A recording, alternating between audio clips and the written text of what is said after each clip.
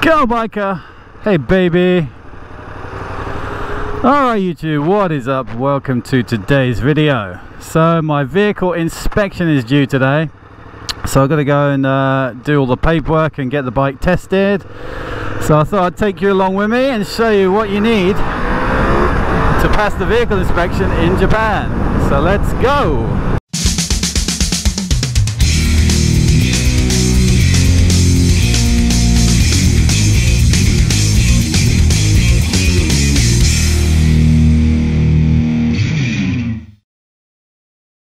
Alright, so we just arrived at the check-in centre. It's over there somewhere. But first thing we've got to do is go to that tester, check-in tester, just to get our headlights and check the speedo. Free smokes. If we get 100 bikes done today, yeah, but I don't think we will. Not today. Not today. So the speedo, you have to press a button on the floor in the tester when you hit 40 kilometers an hour on your speedo. So they'll check that as well. So if it's out, they'll tell us like, oh, press the button at 35 and then you'll be okay. Like, they just basically give us a hint on how to pass. What button is that? It's on the floor in the test center. There's like a pedal, okay, and you hold it down until the screen says 40, yeah, and then you release it. Well, when your speedo says 40, right. But basically you can bullshit it. So if they say, yeah, do it at 35, just do it at 35. Okay, let's cheat the system. Cheat the system, fuck them. Alright.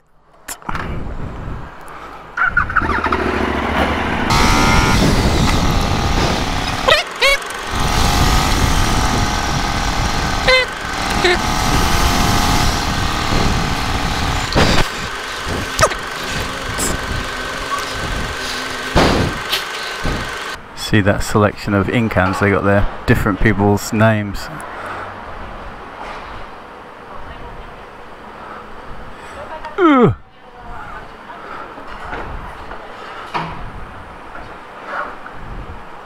Okay.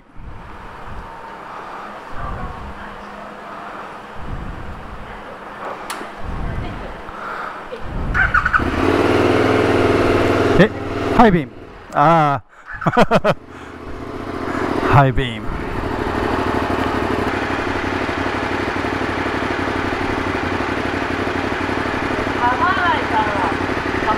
Dame.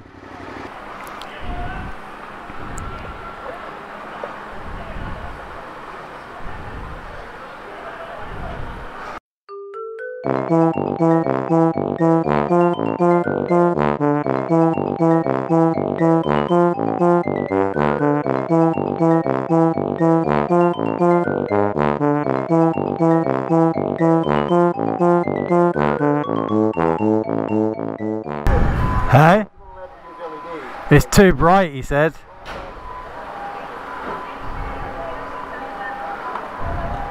So normally you can just put a piece of paper over it, but this is too bright. So, actually, Adam's bike is GSXS. Yeah. Super bright, man. That's stock, so it's really bright. Like when it's in my mirror, it's like almost blinding me. Really? We'll see if it will pass like this.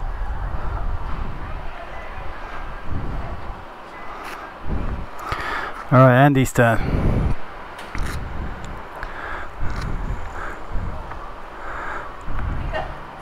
Ah, hi.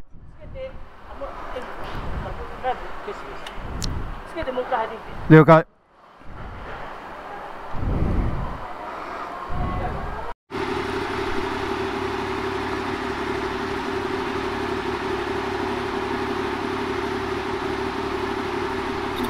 Everyone, so we finished our paperwork. So just to do the check-in, 1, 2, 3, 4, 5, 6, 7, 8 pieces of paper. So I've taken a picture of each one, so I'll give you a description on the screen. Can't really show them to you because it's got my name and address on it. So paperwork is done. We've spent 10,000 yen on insurance, about another 2,000 on stamps. How much was the other thing? Julia was it? 1,300? The one that was like 4,000 or something? Was it? I can't remember. I don't remember, there's so many. Yeah, so many things we have to pay for, but basically we're all paid up for and we've got our official stamp, so next we need to go into the line and actually get the bike checked out. The fun part. So where the bikes are waiting, I think we can just go straight to the front.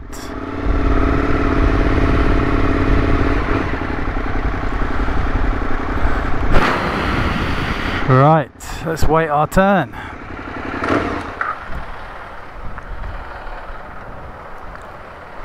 Yeah, as you can see, I went to town on cleaning the bike.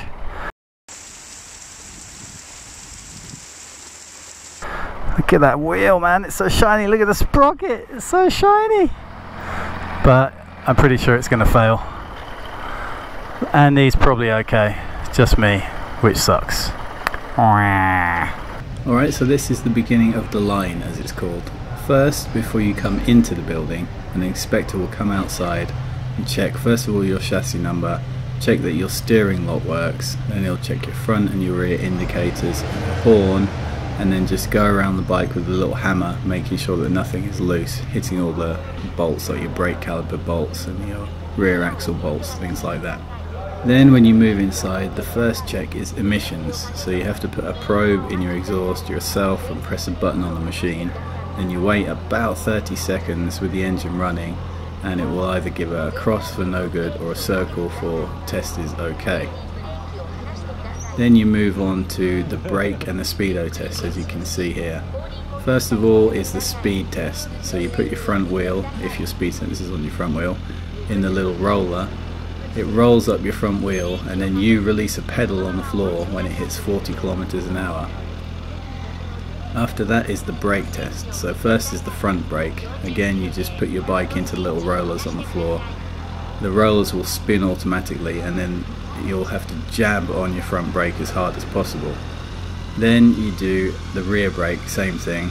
And then you do the third one is the front and the rear at the same time. Just go 100% brake and see if it passes the test.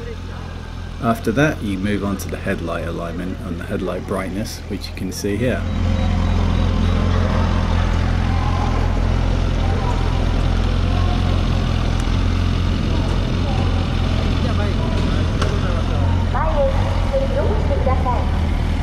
Stick it over there, I'll get the paper.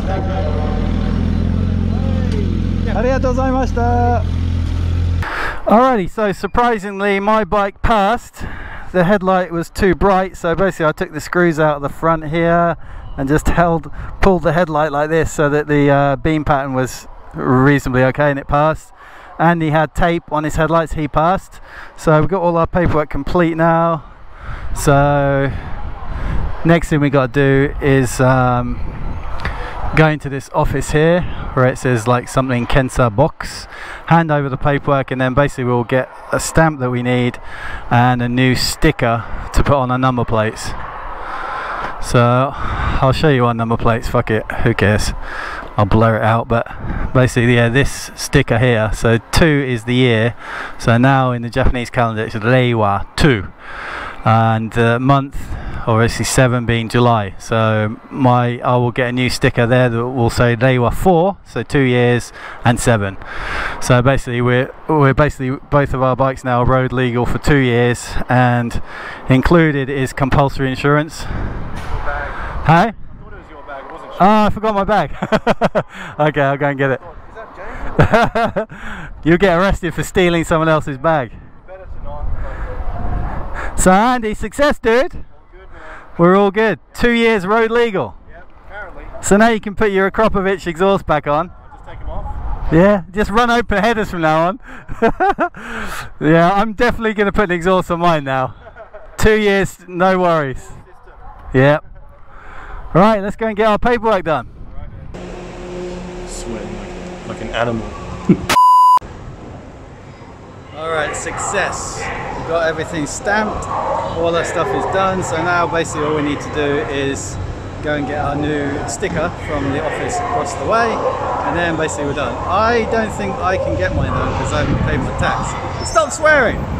But I'm going to try it anyway, because once I got lucky and they let me have my new sticker without proof of tax.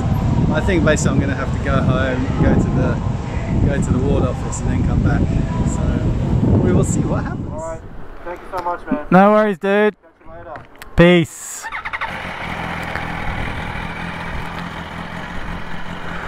Alright, another happy customer.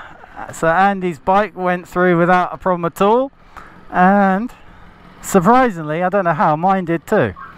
So I managed to get my my inspection with an LED light bulb that was too bright and out of alignment, and no proof of tax, which is the big no-no in Japan. But in the office that I showed you before, the guy was pretty old, and I kind of what we call gaijin smash, you know, like when you talk really fast and you don't speak good Japanese, and you're like, yeah, but I mean, like you speak really fast English, and then they just generally go, my brain has melted, there's a foreigner, and stamp. So basically that's what happened. He just stamped the paperwork and I got the sticker. So basically I'm road legal for 2 years now. So I would go out and do a celebratory wheelie, but as you can see, I'm not wearing any protective gear today. But before I do leave, an old guy, a really old guy, just turned up on this sexy ass Desmo 750 F1, which sounded amazing. Obviously it's got the fairings removed, but man, it sounded good, and it's really nicely done. Like, I guess that's factory, but the oil cooler just under the headlight like that, super cool. I'd love something like this with the bar mirrors on it too, proper cafe racer. No air filters, just trumpets on it. Sick looking bike. Old as shit, but I'd love to have this. So that's it, basically we're done for the day. So I'm going to go home, have myself a nice cold non-alcoholic beer. Alright, I might do a little bit of riding on the way home. Let's get on the road.